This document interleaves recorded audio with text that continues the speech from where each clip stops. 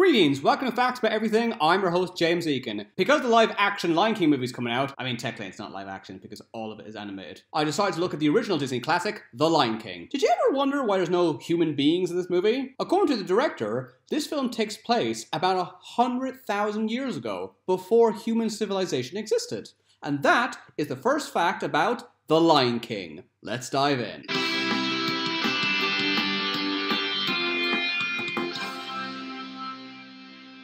This film was made by Disney Team B. This was supposed to be the filler Disney film, while the superior Team A was making what they believed to be the greatest Disney film ever, Pocahontas. Ironically, Pocahontas bombed, and The Lion King is considered to be the greatest Disney film ever made. Can You Feel the Love Tonight was meant to be sung by Timon and Pumbaa. A lot of people have joked about the villain's name. His name is Scar, and he has a scar? What are the odds of that? But in the original backstory, Mufasa accidentally cut his brother's face while they were young, which left him with the nickname Scar. His real name is unknown. The director, Rob Minkoff, stood in for Mufasa before James Earl Jones recorded his lines. The crew said Minkoff does an incredible impression of Jones. James Earl Jones has the best voice ever, so I would love to see that. Everything the light touches is our kingdom. Simba's parents are played by James Earl Jones and Madge Sinclair. They played a married couple in the film Coming to America. Although Nala's mother's name is never mentioned, it's Sarafina. 600 artists worked on the movie. It's common knowledge that a lot of the story is taken from William Shakespeare's Hamlet, but that's not the only story that inspired this movie. The Lion King is also based off an ancient Egyptian story of Osiris. Osiris was killed by his evil brother Seth. Osiris' son, Horus,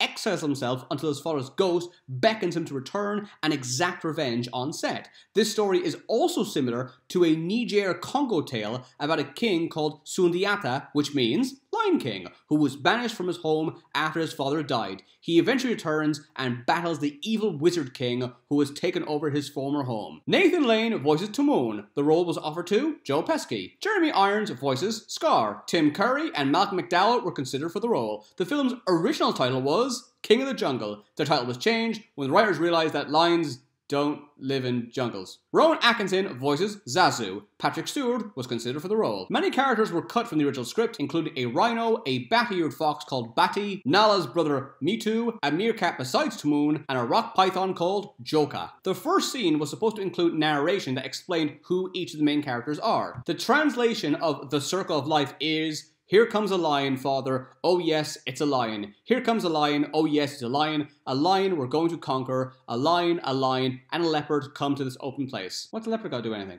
Is there a leopard in this movie? Oh yeah, that guy. But he doesn't do anything. I'm confused. Rafiki's song translates into, "Thank you very much, Squash Banana. You are a baboon, and I am not." In the original draft, Scar was simply an evil lion and wasn't related to Mufasa. Zazu's name is misspelled as Zasu in the credits. To animate the hyenas marching, the crew watched footage of Nazis goose-stepping. In the film, lions are graceful, powerful animals, and hyenas are mindless scavengers. Ironically, it's almost the opposite in real life. Hyenas are ferocious and very intelligent. They're actually the smartest animal on Earth, apart from humans and dolphins. They're even smarter than chimpanzees. Lions, on the other hand, scavenge the animals the hyenas kill. There are anteaters in the I Can't Wait to Be King scene, even though the animals don't live in Africa, making this movie about talking lions incredibly inaccurate. A song called The Morning Report was completed but left out. It was reinserted into the film when it was released on DVD.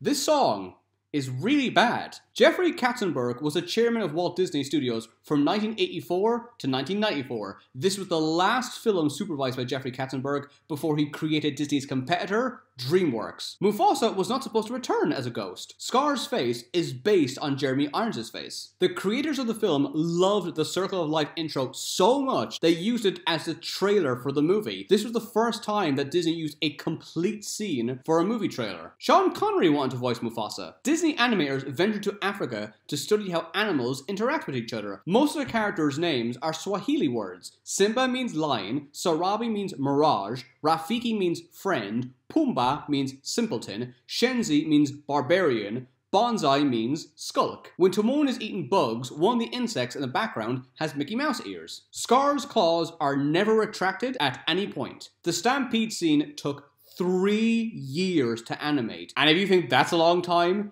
this single shot of the camera zooming in on Simba's face took 1 year to animate. Ernie Sabala voices Pumbaa and Nathan Lane voices Timon. Both of them auditioned for hyenas. In the original script, Timon and Pumbaa were friends with Simba from the very beginning. This film has the highest rating on IMDb of any Disney film that was not made by Pixar.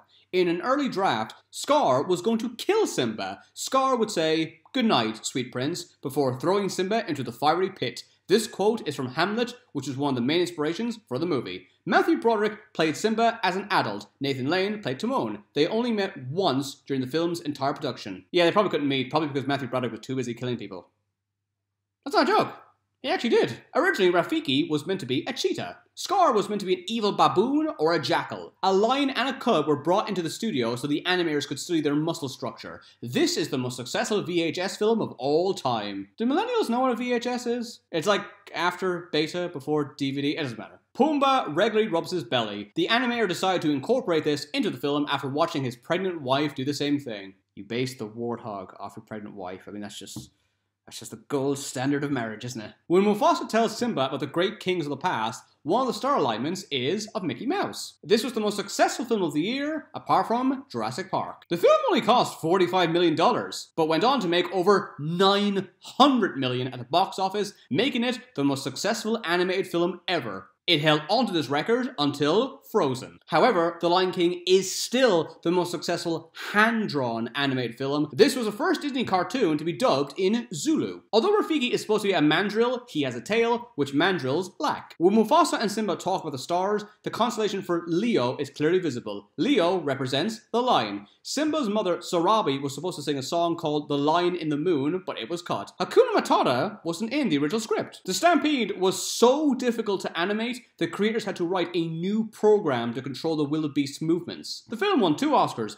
Elton John won an Oscar for Best Original Song, and Hans Zimmer won for Best Original Score. Simba's mane is based on Jon Bon Jovi's hair. There are 15 versions of Can You Feel the Love Tonight. The film inspired the Broadway musical, which opened in 1997. It won 6 Tony Awards, including Best Musical. My wife got me tickets to see that on my 30th birthday, and it was spectacular. None of the lion roars were from actual lions. Frank Welker provided all the lion roars himself.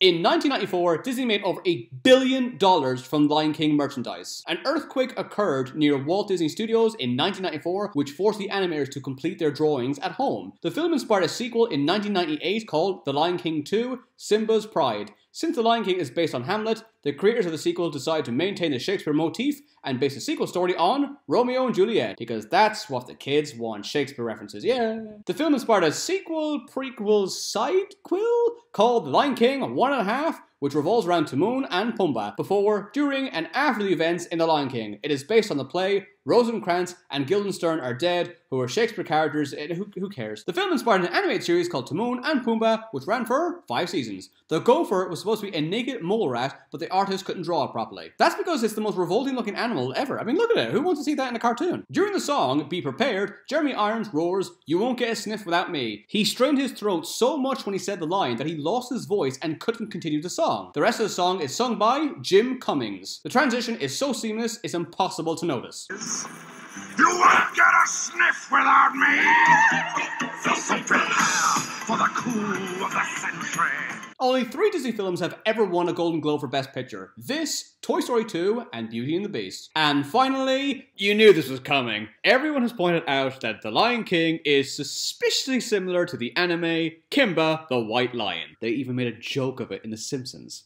You must avenge my death, Kimba. I mean, Simba. Disney Studios have stated that Walt Disney didn't even know of Kimba the White Lion. However, Walt Disney wanted to adapt Astro Boy before he died, which was written by Osamu Tezuka, who also created Kimba the White Lion. Since Walt was very familiar with Tezuka's work, he must have known about Kimba the White Lion. Disney Studios say the similarities between the 2 movies are coincidental. Oh yeah, coincidence. The films have nothing in common, apart from the scene where Kimba's father shows him the kingdom as his, and he appears as a cloud, and the animals raise Kimba and his love interest in the air, and he's friends with a mandrill, and after his father dies, Kimba gets lost and his father's ghost appears in the sky, which inspires him to go back home, but his home has been taken over by an evil lion with hyena henchmen that serve as comedic relief, much like the uptight scaredy cat bird. Apart from that, they got nothing in common. That movie and this movie are so similar, that Matthew Broderick, who plays Simba the Lion King, thought that this was a remake. Thanks for watching, don't forget to subscribe. Please let me know if there's any other Disney films you want me to do a video about, and I'll upload it as soon as possible.